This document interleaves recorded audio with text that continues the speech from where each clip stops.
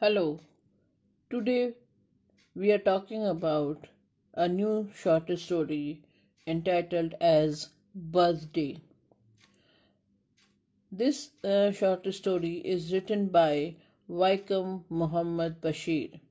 The full name of the short story writer was Vaikom Muhammad Bashir, who was born in 1908. He was wrote in Malayalam. His writing have given translated into English. He was a freedom fighter also, and that's why the theme of his fictional writing are based much on his first-hand experience gained through the freedom struggle. He was stuffed the theme of the bond of affection and the effects of poverty leading and leaves such people to misery.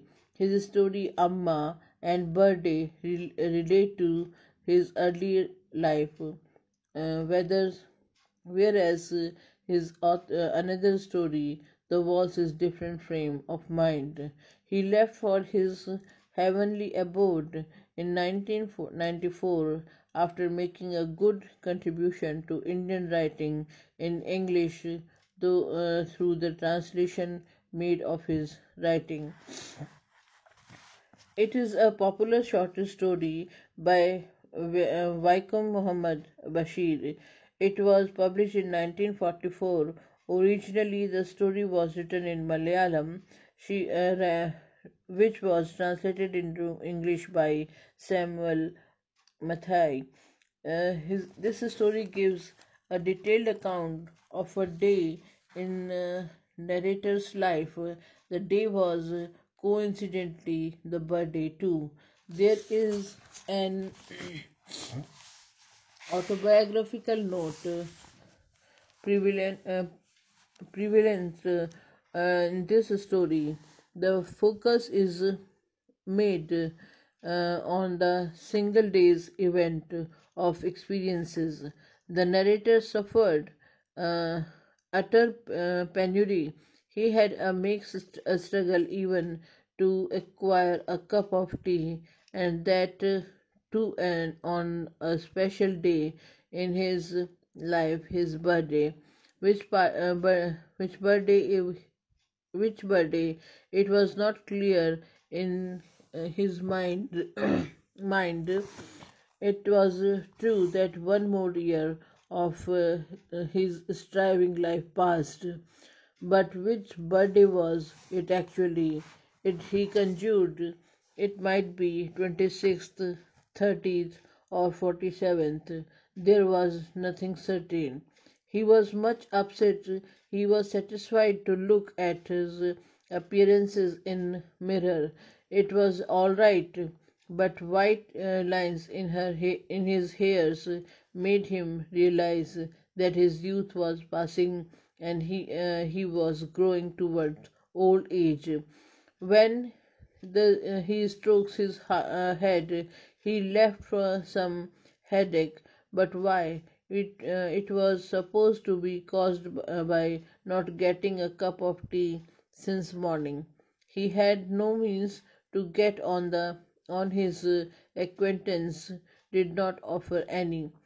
Outwardly, it appears as a well-to-do person. Even of the items of his dress were all borrowed ones. He had no money to buy a cup of tea and meal, and rent of his room was overdue. When he told the clock ceiling children that he had no money, there was disbelief in their faces. He had a wide range of acquaintances in the country. His friends were male and female too, but Cape Cameroon or to Kashmir and Karachi, uh, undivided India, to Kolkata, now named Kolkata. He had a broad thinking with a feeling of fraternity and patriotic partition, which is revealed through his following words: Let my love spread and overflow India like the fragrant light of the full moon, but could be gain true love from his friends. Yes, occasionally he did, but it was not a constant flow of emotions towards each other.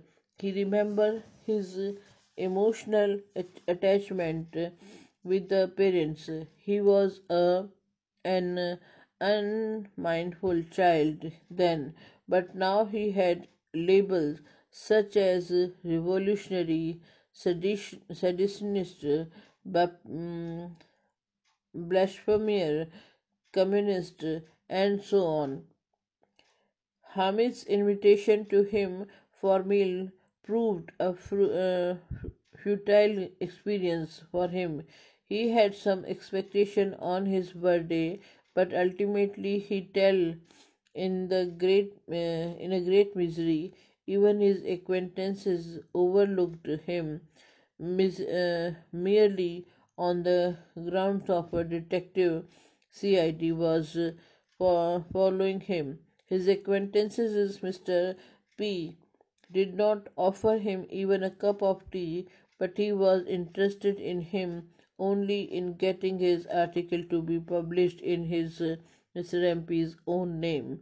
His friend uh, Gangadhar also troubled him by ex- exacting and an Anna for very fair. He communicated his message to Gangadhar, let the flame of revolution rise everywhere.